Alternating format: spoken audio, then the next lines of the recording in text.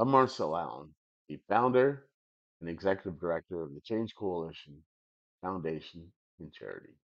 Our mission is to serve those that are physically, psychologically, and socially debilitated. Before we go any further, I would like to introduce myself to you. I was diagnosed with epilepsy, or the politically correct term would be a seizure disorder, in 2010. I've been a police detective since 1994. This year, I get to retire. Since my diagnosis, I naturally advocated for epilepsy.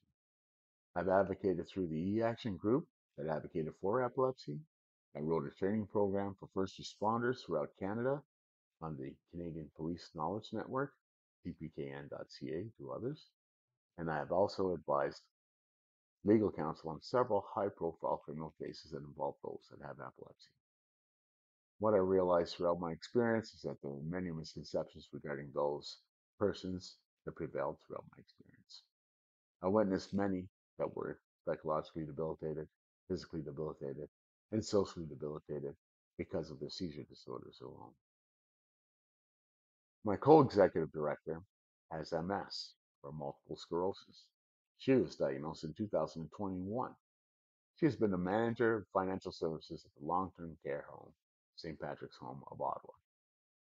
Both of us learned to leverage the resources around us to help us manage our conditions to help others live with dignity.